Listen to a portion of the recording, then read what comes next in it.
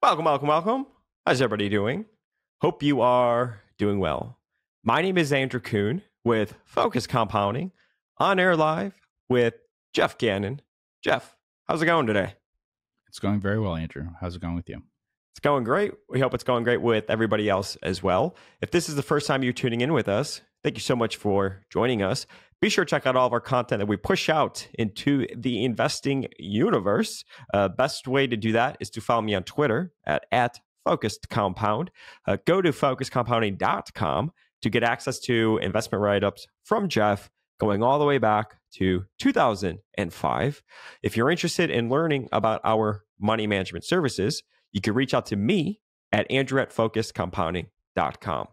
So Geoff, look what just came in the mail. If you're watching on YouTube right now, just came in the mail late last night. Have not even read the first page. Kitchens or sink, but I was just flipping through it just for fun. And do you want to explain what this book is, I guess, for people that have not read it? You had recommended that I read it. Yeah, so it's a book by the sort of founder, in a sense, of Howden's Joinery, which is a UK stock. It is a supplier. They have depots. They supply by retail to the trade business, as they call it in the UK. So they supply people who actually then go on, contractors and stuff, who install kitchens and all of that. They don't sell to the general public. But, if you want to think like a Home Depot, but for the trade instead of for the public, it's kind of like that. Kitchens or Sink is the book. How to build a FTSE 250 company from nothing. I flipped to the back, and he has his top 20 rules for success. And I know I'm going to like this book because his first rule is you are always too busy to be late, which means that 5 minutes early is on time. That's something I just feel in my core. There's nothing I dislike more than when people are late. So me, I'm always like 20 minutes early, right? So if I'm on time, call the police, call somebody. Something's wrong. I'm always on time. And I think that's really important. Yeah, I think it's a great book. It's I don't know that people are going to like it because it's a very basic book. It's very basic and realistic in terms of what actually gets stuff done. It's not a lot of theory, It's a guy who didn't really know how to use PowerPoint and stuff correctly, but drew things on pieces of paper to illustrate the ideas.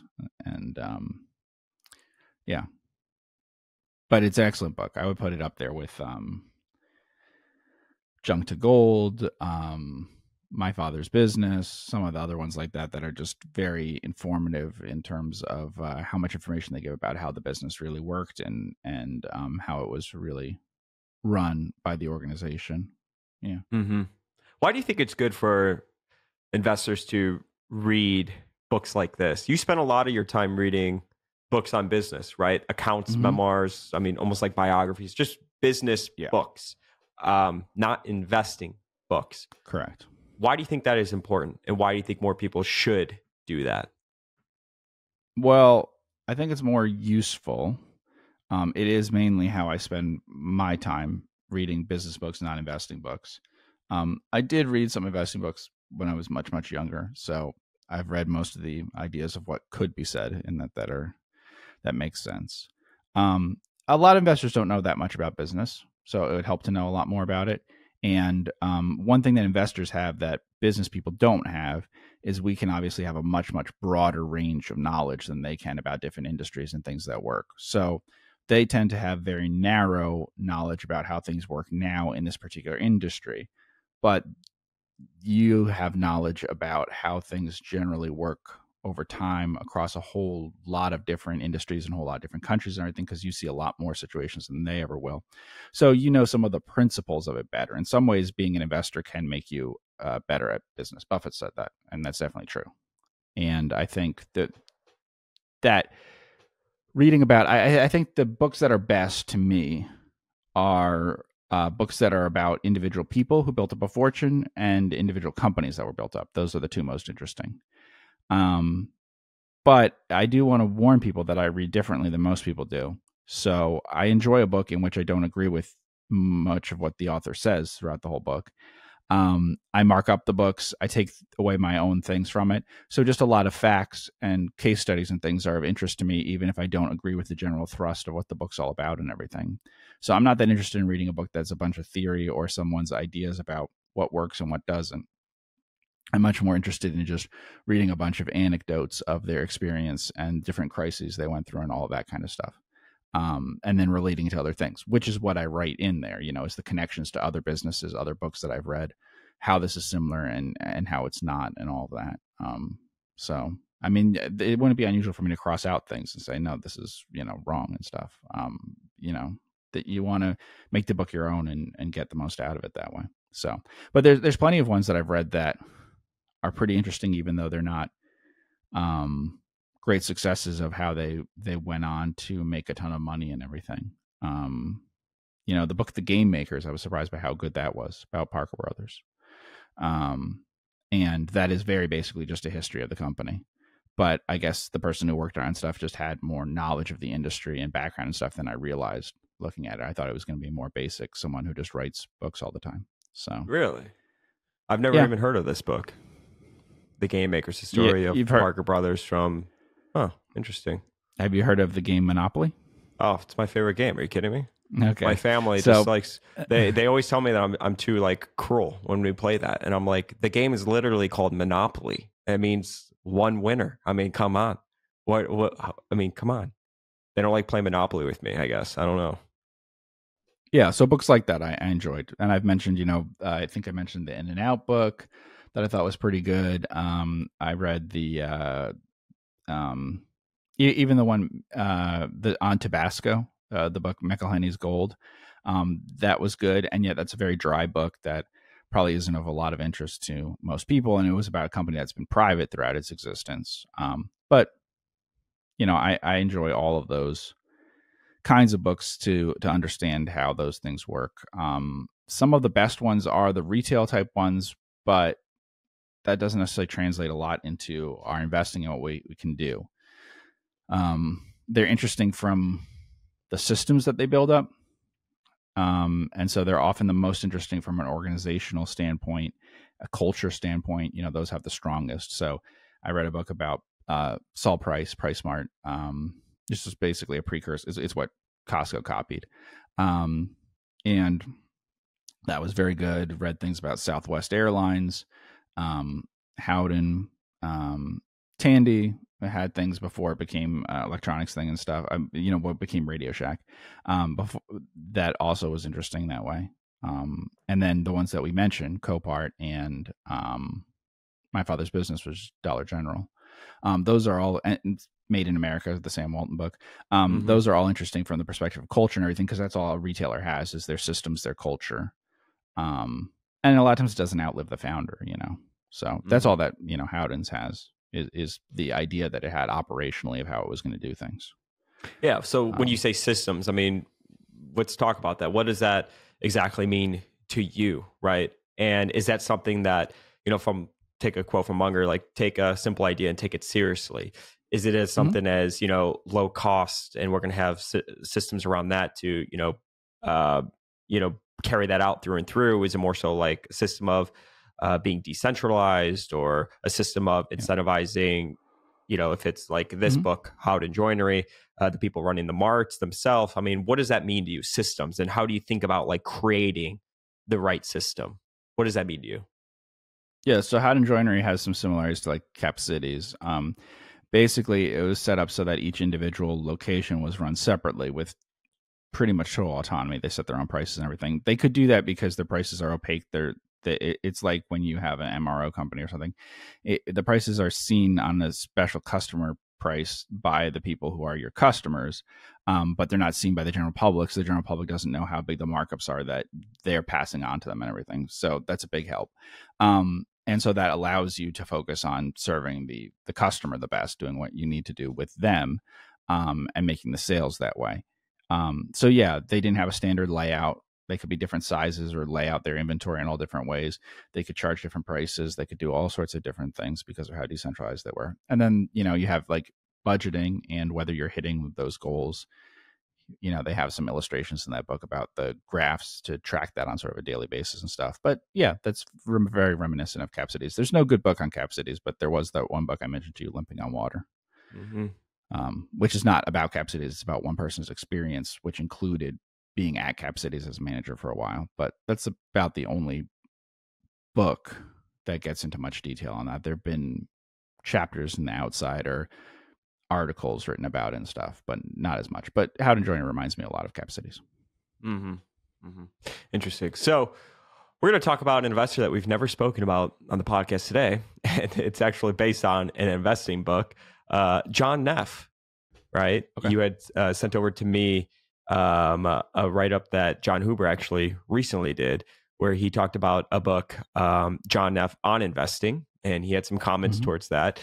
You've spoken about John Neff before in some of your earlier writings, saying that you think it's a book that everyone should read as an investor. It's an investing book that you would recommend.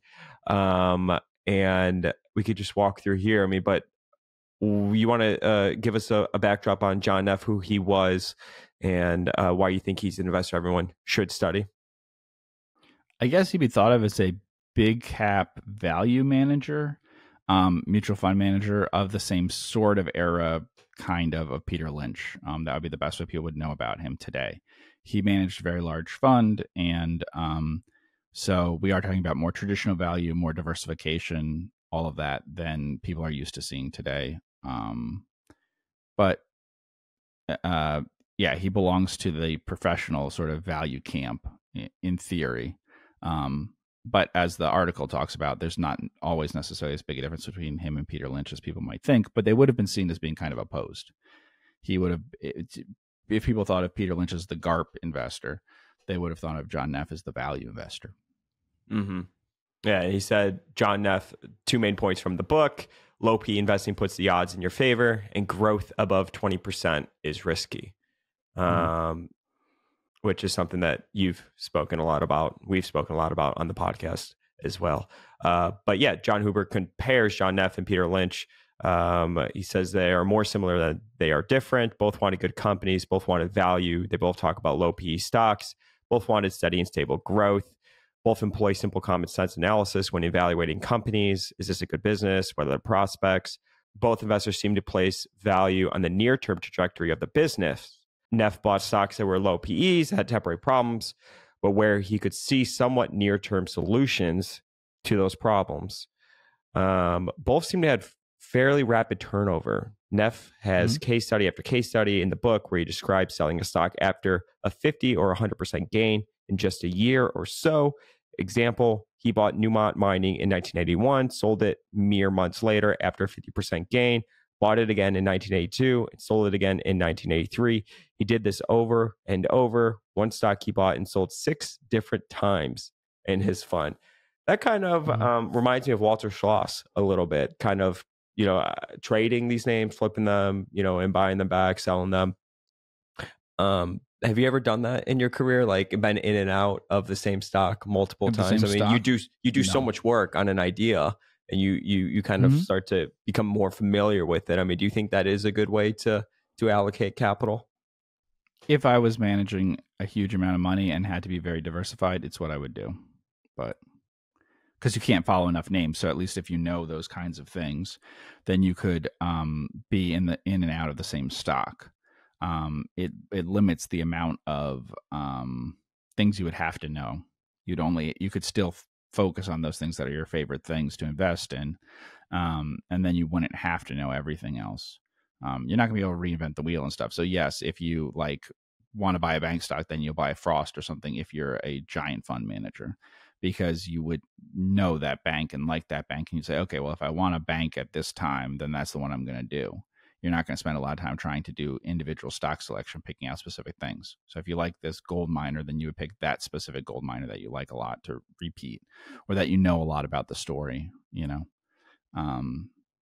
and I think that makes a lot of sense. But I think that is due in both their cases to managing a lot of money, being fairly diversified. That makes sense. You're always kind of cyclical and stuff if you're in very, very big things. I don't think there's all that much value of the ways that we think about it in very big stocks usually. You know, of these things that you can buy and hold forever. It tends not to be the case. There's some great companies and there's some things that get cheap, but they get cheap for usually a brief period of time and then it changes. Mm-hmm. Can you think of any stock that Buffett has bought and sold multiple times throughout his career? Multiple times, yes, but not trading like that, just that he's revisited the stock over the years. Yeah, there's many examples of that.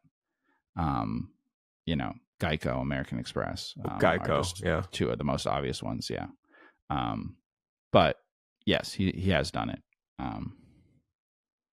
But he did have high turnover in like the 70s and stuff. He would sell things maybe at losses at times to buy things that were even cheaper. And he did have a lot more stocks then in the very, very early days of Berkshire. So there must have been high turnover at one point then. And he did get out of everything except for like 3 stocks in the 80s, right around 87 or so, 86. Mm-hmm. Early on in his partnership days too, his turnover was pretty rapid, right? I mean, he owned way more than 10 or 15 stocks. I mean, I think he owned like 20, 30, 40, 50 stocks at a time, right? Yes, although like Graham, that exaggerates how much the diversification is because a lot of those positions are small because he couldn't get more of them, you know? Yeah. He would have positions in the 5 to 15% range, which would be the biggest positions. And then he'd have, you know, stocks that are 0.5%, 1%, whatever he could get of them. But yes, that's true. He was widely diversified then when you could find lots of net nets. There's nothing wrong with high turnover. There's stuff wrong with high turnover. I mean, here's the thing. If you're buying something because of the price and the price changes a lot and then you turn over, that's fine. That makes a ton of sense. If you're buying something because you think it's a great business and you're in and out of it because you think the quality of the business is changing, that's kind of suspicious, right? If you're a momentum investor, then your turnover has to be high because as momentum changes, you have to change. So it just depends on what you selected for in the first place. If you select it on the basis of the quality of the business, the industry, whatever longer term projections, then I don't think that turning over a lot is the best idea. But if you're doing it based on price, then yeah. I mean, we mentioned, we talked about like stock ideas and things, right? So I had mentioned Vera Bradley from the beginning of 2023. So if that goes up 50 or 100%, I said it wasn't a good business. I said things weren't going well with it and stuff. So it would make sense that someone would sell it. You know, if you ever hear me say, well, it looks interesting because it's at price to book of 1 or something, well, that doesn't mean that I'm saying it looks interesting if it's a price to book to 2. Yeah. So it's just totally different. Yeah. Do you think more of your returns have come from multiple expansion or the actual returns that the business has generated? Multiple expansion. Is that more so because you just recycle that capital if you get that quicker flip into other ideas or what? It's just because unless you're in very, very specific things, multiple expansion outweighs growth by so much potentially. 100%. Yeah. Now, I don't want to understate it. I'm more of a growth investor than people might think in that the actual earnings growth of the stocks that I've owned is pretty, I mean, not only is it, it's better than the market on average. So it's just that even though it is better, the change in the multiple is a bigger factor because you're buying a cheap stock. Now, obviously, the change in the multiple isn't necessarily a huge factor in some other cases in which the growth of the company is really, really high. But even then, the change in the multiple in terms of sentiment is big. We talked about Meta. Even if Meta was growing 50% a year, which it was at one point, the change is bigger than that in terms of the multiple expansion and contraction. So from year to year, if you were making money in Meta, you were mostly making it from expansion and contraction. Tesla, I think in terms of revenue growth has always been, 50 to 100% or something. I don't think they've actually doubled in a single year usually. I don't think they've gone much slower than 50%. And yet the stock's PE has probably doubled and halved at times in those individual years. Yeah, the 10-year CAGR on revenue, 70%. And that's just the CAGR over time. And EPS growth, I mean, you're talking 2020, 165%, 2021, 665%, 2022, 122%. Mm-hmm. Yeah, it's crazy. Let's see. Could go over some more things that John had said about John Neff. He placed a lot of importance on business momentum, and I think that's kind of what you're talking about here as well. Like when you're talking about buying businesses that are growing and how people may not think you're as much of a growth investor as you are, right? You like positive business momentum, and I guess it depends, right? I mean, like, would you think about momentum differently in a stock that you're buying like a great business at a reasonable price versus like buying a net, for example, or to you are they all one and the same? Just want to see things getting better. I'm a bigger believer in business momentum than people might think. Like when I said I would avoid, I mean, it depends on the price and it depends on how much damage it does to you. But it,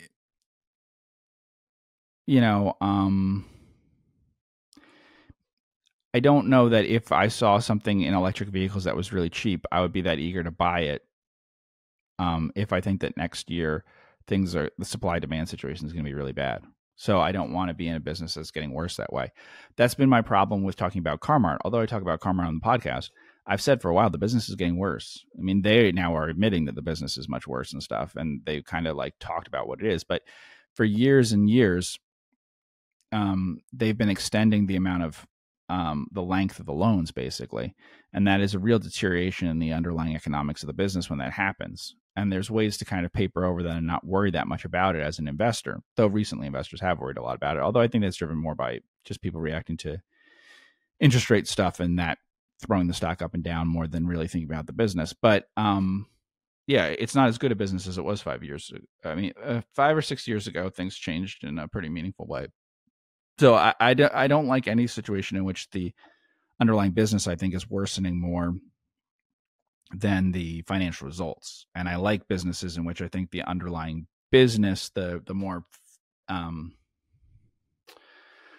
things that are not yet showing up in the financials are getting better. So yeah, I like low inventory levels that people aren't taking into account that fact. I like that if people are cutting supply into the industry and that prices are more likely to rise and everything. So I mean, the electric vehicle one is a really good example because electric vehicles in the United States cut their prices significantly, and relative to gas vehicles cut their prices extremely significantly because average like prices on like used gasoline and stuff versus used EV, they went in very different directions. At the same time, the number of days of inventory on hand during the year basically doubled for electric vehicles, whereas it stayed basically the same for gas.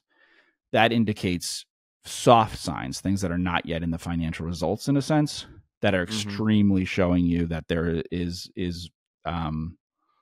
way oversupply relative to the appetite of what people actually want. And so that's similar to like Meta. And we were talking about what worried me with that is that there were signs of loss of engagement by people and stuff. I mean, so they got into other businesses and the stock has turned around and everything. But when you have a decline in that, I think at one point, teenagers, something like 75% of teenagers said that they spent a significant amount of time on Facebook. And then within a couple of years, it was 30%. So that never happens in TV, in movies, it doesn't happen in newspapers. Nothing like that happens in terms of a key demo dropping like that. And so that's very worrying. And so if you see that happen before something goes wrong with the stock, then that's what I mean about business momentum going in the wrong direction and business momentum in the other way. We talked about that with movie stuff. I said, like, look, if studios don't change, if they keep releasing the way they are to streaming for much longer, then I would avoid movie stuff. They stopped doing that, but there was a year there with Warner Brothers and stuff where they seemed to be willing to put everything on streaming, even if it made no economic sense for them. If they kept doing that, then that would change the business forever. So you can see that ahead of time and you have to worry about that. And business momentum the other way is when you see them coming in and doing things that you think are smart. And that may take some time to be reflected in the company's results. So yeah, you want a more leading indicator. And so a more leading indicator is like, how is it perceived by customers? All of that stuff. You don't want to invest in something where you go and you're worried, like, look, what we talked about with Walmart and stuff during COVID, right? I mean, you could see the inventory piling up. I would not want to be in a stock where I can see the inventory piling up. Hmm. Um, How do you think about like inflection points? That seems to be more of a buzzword in modern times. Do you think about it at all? Is that something that's important to you? I mean, by definition, if it's a inflection point, it's not probably priced into the stock. Does that mhm. matter to you? Do you think about that often? Yeah. I mean, there's stocks that I've looked at and thought, okay, well, what does the problem is the recognition by the market versus the recognition of the time in the company's um, financial results versus the recognition in like of when we would see that it's going to happen or something. So it's hard to say because it depends on the efficiency of the market and everything to understand that. Because I was talking to someone about like NACO, which, you know, who knows what things will happen, but they might have better results. They certainly would think that they'd have better results in a year or something than they did in the past year. And they've been basically explaining that for almost a year or something, you know. But I said, look, honestly, there's no evidence that the stock is efficiently priced at all. So if you want to wait 6 months into the middle of 2024 before buying the stock, because it isn't until earnings releases come out with new guidance and new reflected in the earnings, and then I think maybe whether it's quantitative stuff or whatever reacts to the fact that the stock goes up on news over a few days after the earnings thing, and it detects that. I think people aren't sitting around analyzing the business and stuff. So truthfully, yeah, you'd be early if the moment that you detect it, you get into it. Yeah. Now in Facebook, Meta, at the times that we're talking about, you have to be really, really early because everyone is focused on it. And so the moves in the stock happen before the moves that I would ever be able to detect in the underlying business, even if I was paying a lot of attention to it. Yeah. I think where I pointed out in cases where I think people are being unrealistic about it is like the electric vehicle thing, because they might be reading more media reports, which have a lag of they were all kind of thinking. I mean, you hire people to write green things, and sections of your newspaper were going to, of your, your website and stuff were going to be about it. And you dedicated all this stuff to it and whatever. So it takes time for that to reverse. And so there's a lag, a halo, whatever, that people don't see. Oh, look what's actually how the reality of it, that they would if it was a widget piling up at that rate. They would understand that something's wrong. If this was the timber business or something, and they saw that logs were piling up like that. So I think it really depends on how efficient it is. And I think article does talk a little bit about that, about whether things are about what works now versus what worked before in investing. And it's always hard to know because I don't know. And I also don't know that it won't be picked up and that NACO stock will respond faster than later. But it's the kind of stock where I think it wouldn't. Yeah. Because there's just no evidence in the stock's responsiveness. That we talked about that with banks on the first day of the Fed decision. The bank movements don't make sense. They're not correct for one bank versus another. They all move together because whatever macro type thematic things are happening swamp the stock specific things. But then on days 2, 3, 4 after a Fed decision, they correct to people who actually know the difference between how different bank stocks are affected. So it's like an anomaly there, that there isn't correct responsiveness to it on day one between interest rate sensitive banks in different ways, the ones that have different sensitivities on their balance sheet, asset versus liability and stuff. But it is picked up later. So because I guess on day one, it's all just tagged as this is a financial, this is a bank, it all moves together. And then later it takes more time for that information to happen. So yeah, I mean, I think the inflection point thing, you can find it and sometimes we can predict it. The problem that I always have with it is the same as like political things or something, where people are like, this party has a high chance of winning and they want to implement this policy and whatever. If you run the numbers, there's some chance they won't win. There's some chance that if they do win, they will decide not to go with the policy that they announced, and it'll get watered down or whatever. So it's really hard to see that how exactly that hits your stock. So betting like, oh, I think Obama's going to win and that's going to hurt healthcare stocks, and it turns out often that that's not accurate enough in terms of picking out that that's an inflection for your specific stock, because it's too hard to figure out. None of those things is 100% probability. And so if our job was just to predict the inflection in the financial results, is a lot easier than predicting when other people will predict the inflection of the financial results. And that's the problem. And it's very different depending on which stock people are looking at, which sectors, how fast people get that and how slow and how much they overreact. Yeah. I found that people, to your point, they want the inflection or the growth now. They don't want to own something that they think will start to inflect in 2000, second half of 2024, 2025, right? Like I was reading a write-up on, somebody was talking about movie theaters, for example, and they were talking about, well, the box office in 2024 isn't going to be as great. So, let's revisit this idea, second half of 2024 for, 2025 or 2026.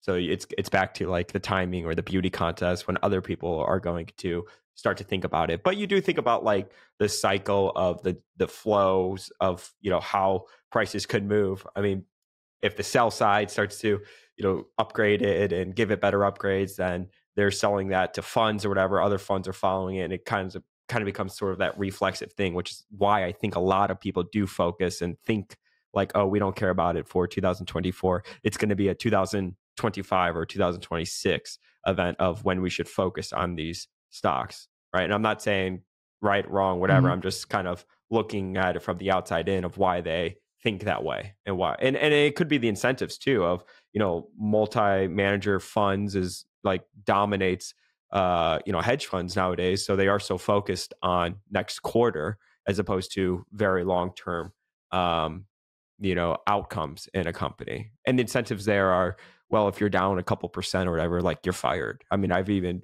read stories of some people that have been at these funds for 10 years and then they have a drawdown of like 5% or something and they're gone. I couldn't imagine playing that game. So they do think very much next quarter or next 6 months, right? Yeah. And they write about it or talk about it. And this is something that people won't want to admit. But here's the thing. If you own a stock, a lot of times the answer is just it's cheap, something will happen. That's actually a good bet to make in markets most of the time. You're not allowed to make that bet if you talk about it.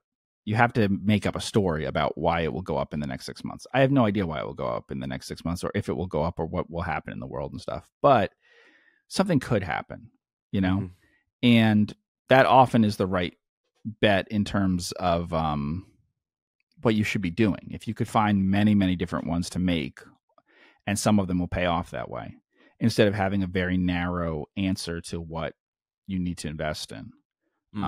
Because I mentioned that, like with CarMart, I wouldn't love that as a bet. I think that's kind of risky right now with what's happening with the business and everything. But if you did believe top down, soft landing is a certainty, that's the stock. That's like the exact sweet spot of price and what's happened with the stock and everything. And that it borrows short term to fund part of its balance sheet and is a totally in subprime auto and all of that. That is exactly the thing that you need to be in if you're betting all in on a soft landing. So if you start your letter to investors with, the team here thinks that it's going to be a soft landing and we've arranged our portfolio accordingly, then that's a great thing to put in it, whether it's a good bet or not. But, like we talked about Alico, nothing great happened with the business this year, but I think the stock was up pretty competitively with like things that are in the NASDAQ. It had a really bad year before, the stock, relative to like, just relative to other stuff. So, because at one point it was down in the low 20s. I mean, it was, when we talked about it failing to file, because it didn't file some stuff on time and things. Since then, it's been up a lot. I think Spirit Airlines doubled from its lowest point, and it didn't double because people thought that it was much more likely to get a really strong outcome on the on its court case. It did because it had dropped 50% on really bad results.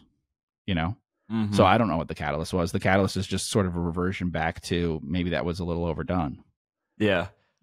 I mean, I have a theory. I mean, huge price movements in stocks come from situations where something looks so absolutely horrible. The future seems so absolutely horrible.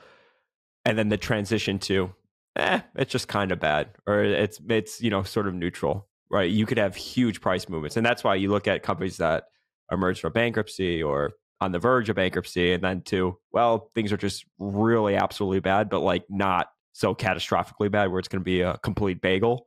You could have huge price returns from that. I don't know how you do it. I think it's a very hard game to do.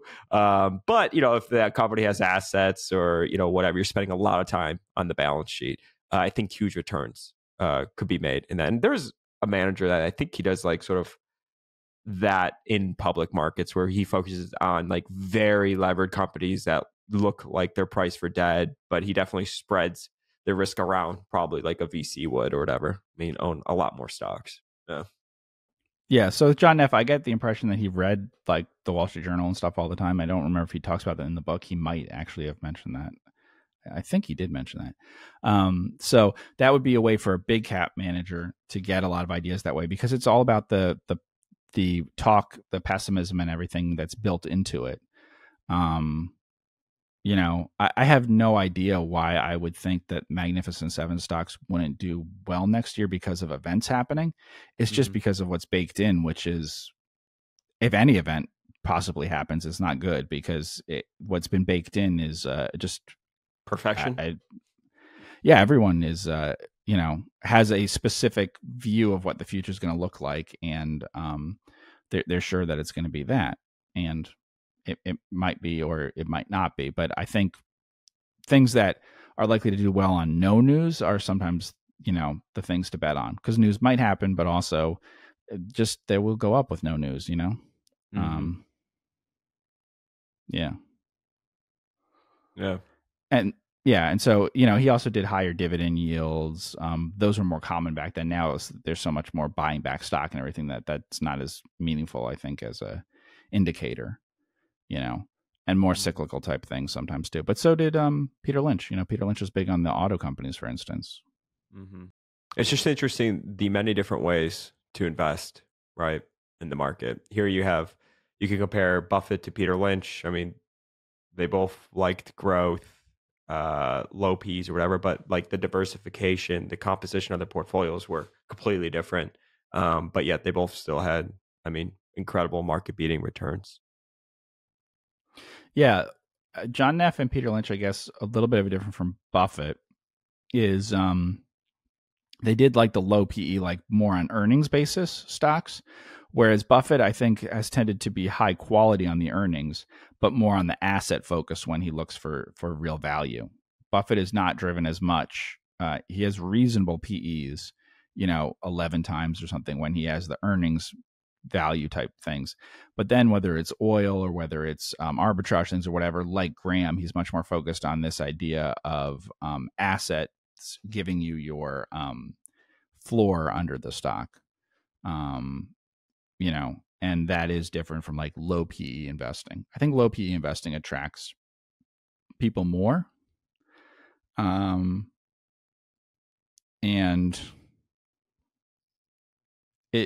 it's good when you're right. I'd say it's a little risky that some of the low PE stocks are, if you want to see like value traps, I guess, or whatever you want to put it, low PE is a little more common for retail investors, I think, to fall into that than low price to book. Because they price it off of like really high recent earnings or something that could go away, I feel like.